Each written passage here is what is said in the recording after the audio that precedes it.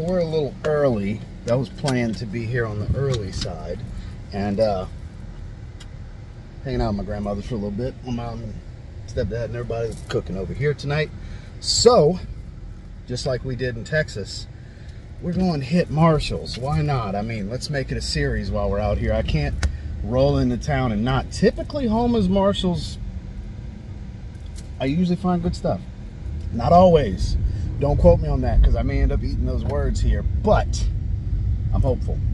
I'm hopeful. Yesterday's video, because these are probably going to drop back to back, these rack store videos, but yesterday's video, there's my aunt. So I think she's too blind to see me. I don't think she realized it was me yet. She lives by my grandmother. Anyways, the clean pure soap that I picked up yesterday, me and the wife both wore that out the shower. She loved it. That's a great fragrance, guys. If you find that one for 20 bucks, might be worth a pickup. But let's head to Marshall's.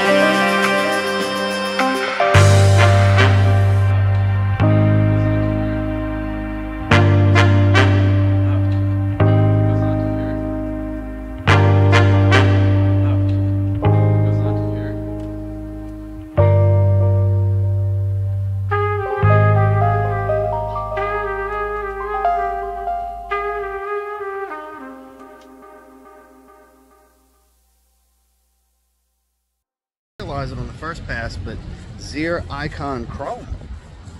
I tried Zirh Ikon in the past. It's a decent fragrance. But the Chrome one, I did look at the notes. I'm not going to act like I didn't. And it's got iris and marine notes, I believe, incense, stuff like that. It seemed interesting for 13 bucks. Might be a total miss, but we're going to give it a shot. Well, hello there. Fancy seeing you here in my grandmother's office. Figured this was a good spot to do this. Let me unlock the iPad. All right, so I didn't see it on the first pass.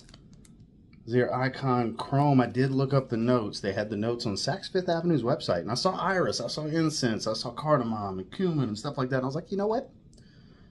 For 13 bucks, by the way, it's 8 bucks on Saks Fifth Avenue's website. If you're interested in grabbing it, I would do that. It's $8. I figured, why the hell not? Why the hell not? Right? Might be a total bust. Worst case scenario is a waste of 13 bucks, and we got to talk about it and rule it out, or might be a decent little gem for you guys. Let me bust this open. So I have a feeling this is going to be the bottle's probably going to look just like this. It looked like it in the picture. It's probably going to be a fingerprint magnet, but who cares, right? Yep. Cheaply painted metallic look. I'm sure it'll be a massive fingerprint magnet, but cheap ass cap. I mean, I don't expect much here, but could be a decent ultra cheapie. You never know. Don't know unless you try, right? That's what I do. I blind buy so you don't have to. That's oddly familiar. It's aquatic, metallic. I get the cardamom, I get a little bit of bubble gum. It's not bad. The opening's not bad at all.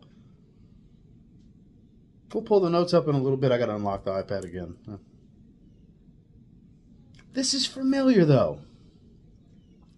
It's very familiar. Cardamom aquatic. Soapy, a little powdery. So familiar. Bubblegummy fresh, a little bit of like Invictus Aqua meets like the way the cardamom and the lavender come across in Lattafa's Ajazi Intensive Silver. So people are going to say, oh, does it smell like Blue Electric? No, not really, but like the way the cardamom and the marine notes come across in that, I kind of get something similar here. This is a bit more spicy. There's something a little darker and earthy in the background. It's starting to change. That's actually not bad. It's actually not bad at all.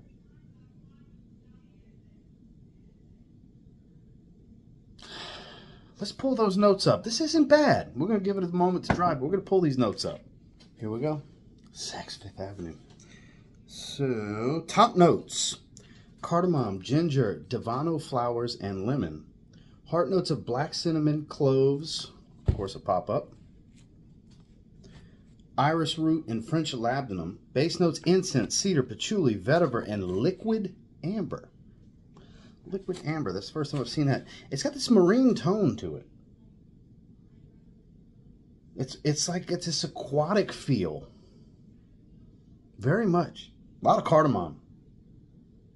The ginger is probably what's giving me the spice, because I don't really get a lot of like the cinnamon smell, but I'm sure it's contributing.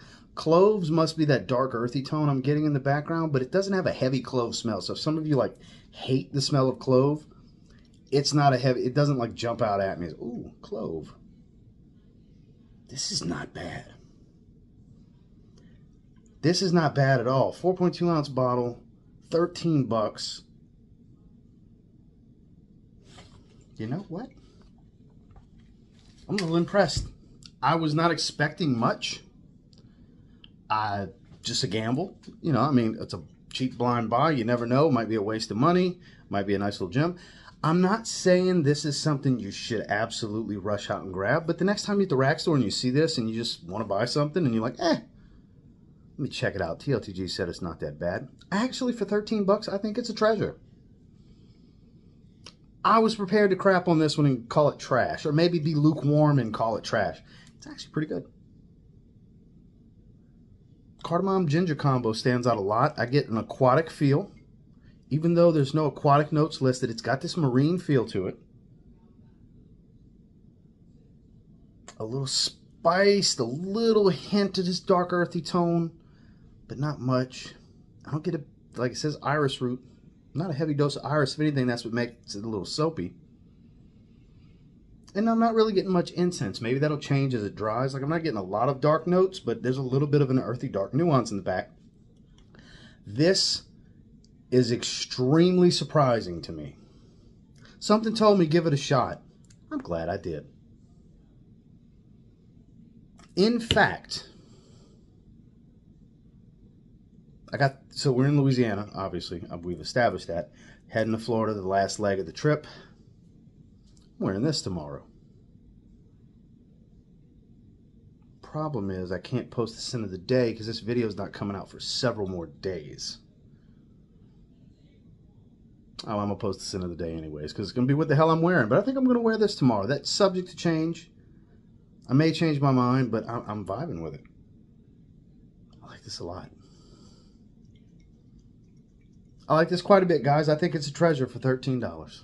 Well, surprising pickup that I was expecting to be able to trash. Just save you $13. Boy, this was a waste of money.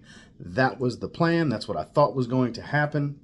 I had a feeling it was just going to be a bunk flanker to a pretty solid original. The original's solid. I haven't smelled it in a long time. I've never owned a bottle. I'm trying to remember who had it. I had a friend that had it. It's not that bad.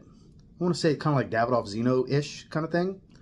I don't remember exactly. I want to say that's what it's kind of like. But anyways, the chrome flanker, not too shabby. And it kind of fits with the theme because it is a little metallic, a little bit. And I don't know what to attribute the metallic aquatic feel to. It's not full of like violet leaf or anything like that. Solid. And until next time, do me a quick favor. Go ahead and like, comment, subscribe. I do appreciate all the feedback and love hearing from you guys. How many of you gave this a shot and what do you think about it? Was it complete junk when you got it? Did you be like, I don't know what you're talking about, it's trash? Or are you like, I'm so glad you picked this up, I wanted your opinion, because I agree. I think it's solid too. I have a feeling we might get some of both of that and maybe some intrigue. Again, worth 13 bucks? Absolutely. Would I be as happy for 30? Probably, because I like the way it smells and that's all that really matters regardless of price point, right? I think if I would have took a shot at 30 bucks, I'd be just as happy. Just that much happier. It was under 15. And until next time, I will say, if you decide to roll the dice on this extreme cheapie called Zirh Ikon Chrome, and you give it a spray now, you might end up thanking me later. Have a good one, guys.